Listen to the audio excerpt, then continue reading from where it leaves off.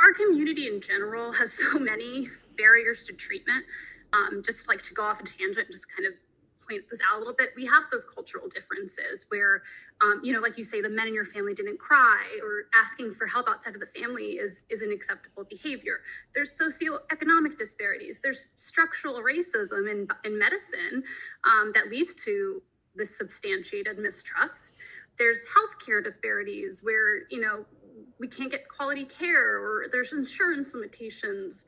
And even if a person of color goes through all these barriers and they make it into therapy, there's such a lack of representation in providers. They often don't speak the language, they don't understand the culture, the norms, the values, and all the way peeling the onion back, we're not even represented in clinical trials and research.